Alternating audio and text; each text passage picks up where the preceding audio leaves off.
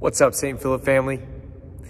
St. Faustina, the Polish nun who brought us the Divine Mercy image, who has her diary, long, thick diary, where Jesus would appear to her and speak to her all the time. She'd have these conversations with Jesus. Amazing nun and amazing saint. And one of my favorite stories is Jesus appeared to her and said, "Faustina, I would like you to ask permission from Mother Superior for you to wear a hair shirt for 7 days and to get up once each night to go to the chapel." And so Faustina then goes to Mother Superior and says, "Mother Superior, can I have permission to wear a hair shirt for 7 days and to get up once each night to go to the chapel?" And Mother Superior says, "Absolutely not. Absolutely not. I do not give permission for that. If you had been given the strength of a colossus, I may have given you permission for that, but you may not do any such thing." So then, after the Mother Superior leaves, Jesus appears, and Faustina says, "Jesus, Mother Superior did not give me permission to do what you asked." And Jesus said, "I was here the whole time you had that conversation. It's not by these acts of mortification, but by obedience that you will please me." He said, your acts of obedience give me glory and bring great merit to you. That obedience, more than anything, is what pleases the heart of God. It was by disobedience, Adam and Eve. Disobedience, when one thing that God asked them to do, they disobeyed God and we lost the divine life. All of that was ruined by this disobedience, and it was through the obedience of Jesus Christ, who was obedient even unto death, even death on the cross. He was obedient to God, and therefore he redeemed us through obedience. And it wasn't easy for Jesus. He didn't want to obey. He said 3 times in the garden, he said, "Father, please let this cup pass from me. Please let this cup pass from me. But not my will, but yours be done." Not my will, but yours be done. And this is why obedience is so pleasing to God, because it's not about my will. It's all about the will of God. And so when I'm obedient, I'm showing that I'm submitting myself, my mission under the mission of God, my mission under the plan of God for my life. And so I will obey him. And, those of you who are parents or have employees or any kind of role of authority, how amazing does it feel when your children or employees, when they obey you? Like right away, you ask them to do something, and even it's not just obedience, but they do it joyfully, like, "Of course," or "Yes, Mom, yes, Dad." This beautiful obedience, it's so good. It's so good. It feels so good. Because as the parent, when your children are obedient to you, it's this perfect proof, this sign. They do love me. They do trust me. And now there can be order in our house, in our home. So wonderful. And even for those who are obeying, the child. So I know for me, even when I am able to be obedient even now to my parents, I know how much it delights them, and I feel good. I'm like, wow, I made my mom or my dad so happy because I listened. Obedience actually means to listen. So I listened to them, and I obeyed them, and I obeyed them joyfully. And there's this beautiful, reciprocal love and peace and order that comes from obedience, the gift of obedience. And if I'm pleased when my children obey me, and I'm an imperfect parent or employer or whatever, I'm imperfect. And I'm still trying to do my best, right? When I ask them to do something, I'm not just trying to impose something on them. I mean it for their good or for the good of the mission. I know it's good for our home or for them individually. And so I love when they obey, when they listen, because I know it's good for them and it's good for us. And so if I am who am imperfect, if I know that pleasure, that joy, how much more so does it please God when we obey? It's so beautiful. It's so pleasing to him. Nothing is more pleasing to him than obedience. More than any heroic act, more than anything that we could possibly do, any great show of our love for God, more than anything is the obedience that we show him and that we show those who are placed in authority over us. Obedience. And that's important, right? So we talked about last week sacrifice as a sign, as a proof of our love for God, but obedience is a proof of our love for God. That, words are cheap. When I tell someone that I love them, it's a nice thing to say, but it's not just the words, but it's show me how you love me. Show me by your life that you love me. And so with God, we can say that we love God. I can say that I love God, that I talk to him all the time, that that God is, the most important part of my life and all these things. But show God that you love him. We need to show God that we love him, and we do this through obedience. Obedience is the greatest sign of our true love and trust in God, that we'll obey and we trust that he's going to take care of us. And so when we do love someone, we look for those opportunities to prove our love. So what are the opportunities to prove our love for God? How do we obey God? Well, one thing is he gives us this awesome list called the 10 Commandments. And it's this list of all these different things that are a sign, and it's obey these things, and it's a sign to me that you are obeying me and that you love me and trust me. So we prove to God our love for him by following the 10 Commandments faithfully. Our obedience to those commands are a sign to God of our love for him. And these commands are not something new or something that God created and imposed on us. These are the truth that we're made for, and they lead to our freedom. That's the best part, that obedience to God is not just leading to our misery. It's always leading to, as we heard in the Psalm, everlasting life. That your commands, oh Lord, lead to everlasting life. That faithfulness to you is freedom, is refreshment to the soul. It's amazing to obey God. It's not just a burden. It's actually leading to my freedom. So it's a win-win. We prove our love for God, and we're set free, and we're going to everlasting life. That's the best part. So 10 Commandments lead to everlasting life if we obey them. And I want to talk about the 10 Commandments for a second because, we all know them. Maybe we can't name them all in order, but we know them. If we have the word bank, we could probably figure it out and pull something from that. But let's look at the 10 Commandments for a second. Isn't it interesting that if someone asked you to reflect on yourself, are you a good person? Are you obedient to God? If we looked in the mirror, sometimes we're like, I'm a nice guy, right? I'm a nice guy. I'm a pretty good person, Yeah, sure, there are some things that I should change, but I haven't killed anyone, I haven't done, right? That's a very common expression that we hear. Well, that's commandment number 5. So it's interesting that commandments 5 through 10, so the last 6 commandments, are usually the ones that we use to justify our life. Thou shalt not kill, adultery, steal, lie, covet, right? So we have these are the things that I say, well, I don't do those things, so I must be okay. How often do we do that, right? We're well, I don't steal from anyone. Or a lot. I might tell a white lie every once in a while, and I'm faithful to my spouse for the most part, and I'm not really coveting. I'm pretty happy with my life. I'm a good guy. I'm not killing anyone, But that's the last 6 commandments. And if you look at the first reading today, I want you to look at it.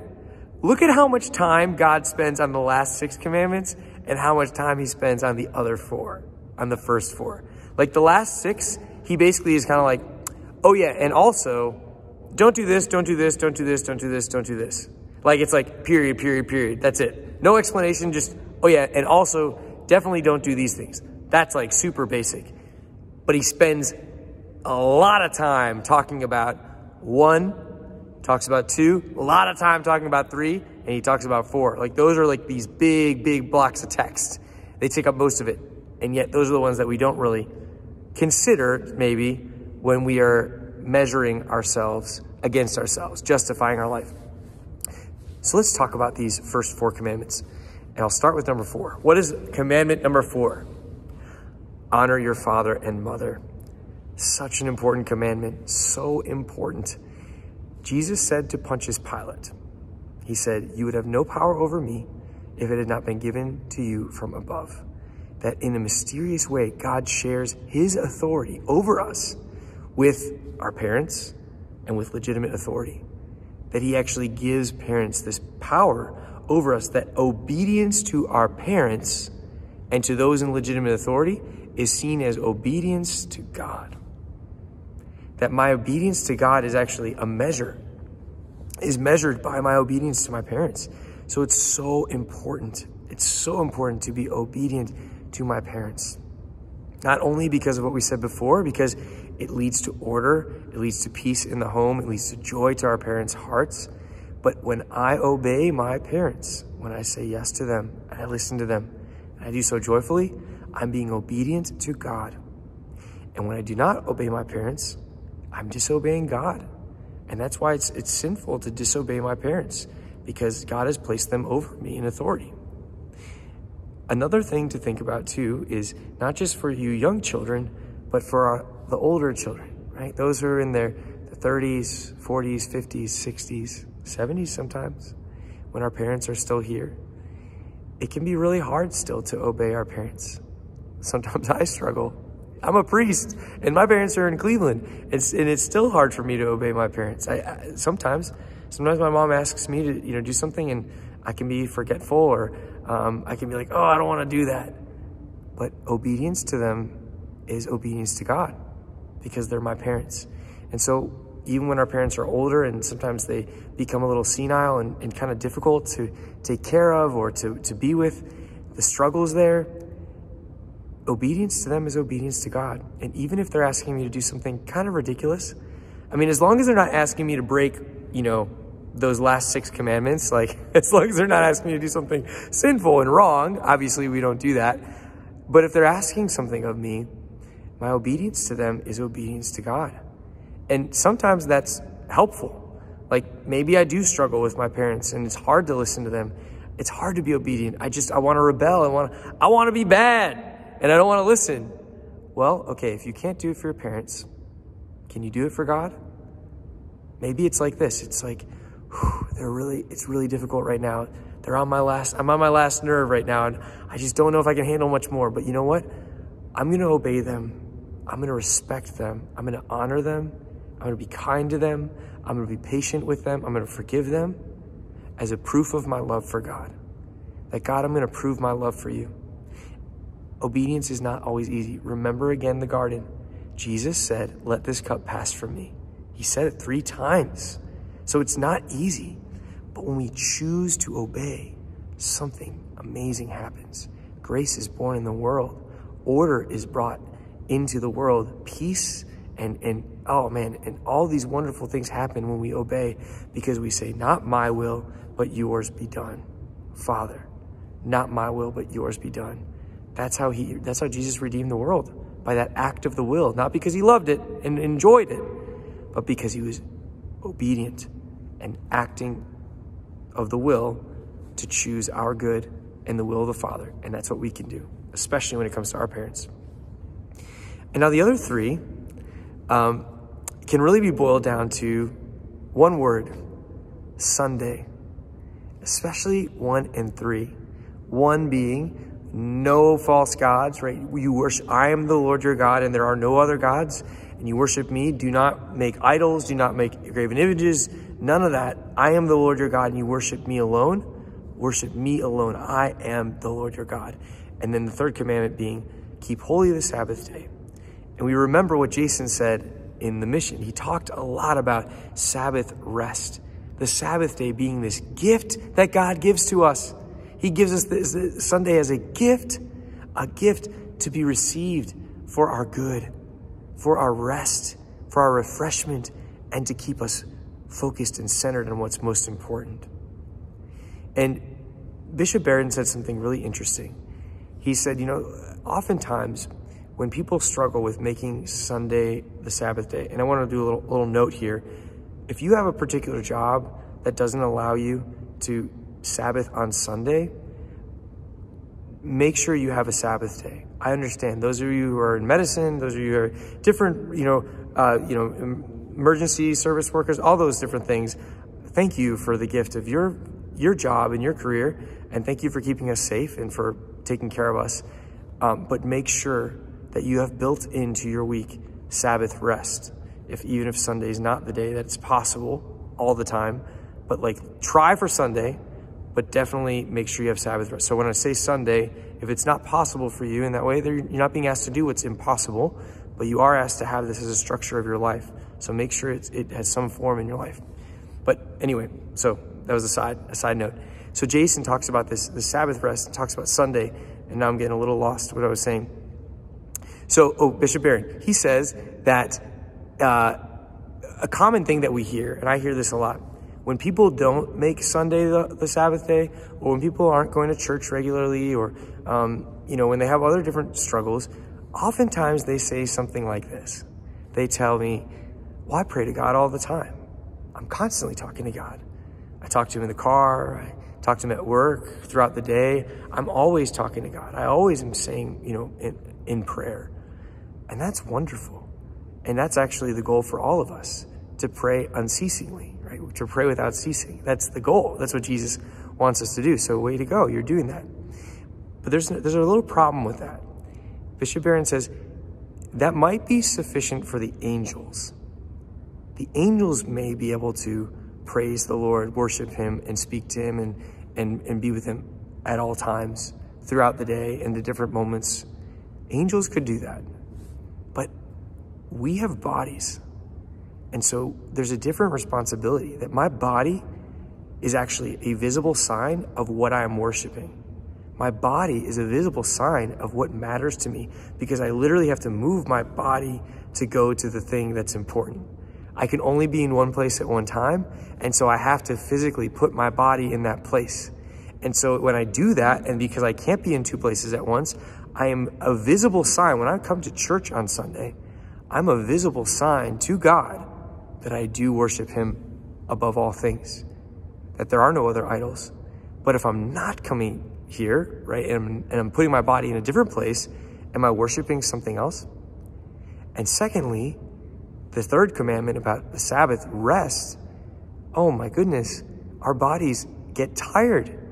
My body gets tired, and I need that rest.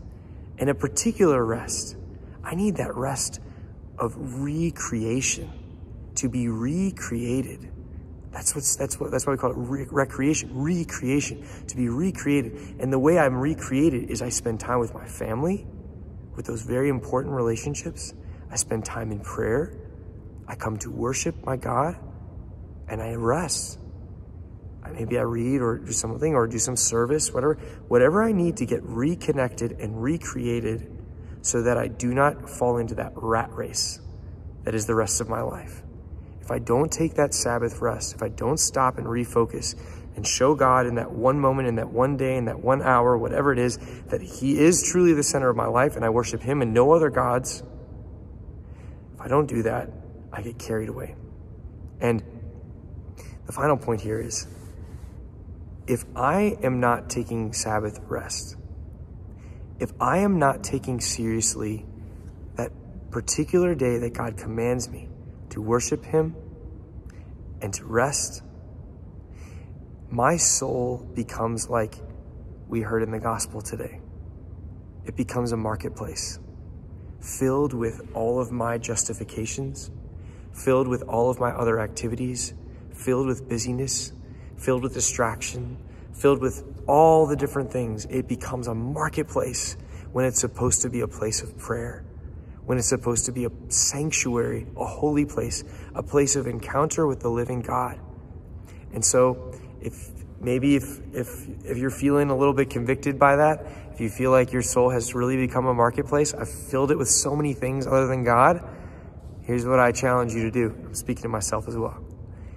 You tell Jesus, Jesus, you make a whip out of those cords, and you come in there and you turn over the tables, crush the idols, drive out all the marketplace, drive out the money changers, drive out the busyness, clear a space so that I can once again encounter you and enjoy that Sabbath rest. And in that place, be so obedient to what you're asking of me. That is the obedience that I desire. So Jesus, you have full permission to wreck my soul, to tear down those tables, to crush down the money changers, to drive out the oxen, to do whatever needs to happen so that I can have that beautiful, peaceful place of encounter, that place of rest, And in obeying you in that way, in submitting to you, putting my mission under your mission, I can be pleasing to you. And the plan that you have for my life can be fulfilled. God bless you guys. And remember, God loves obedience more than anything.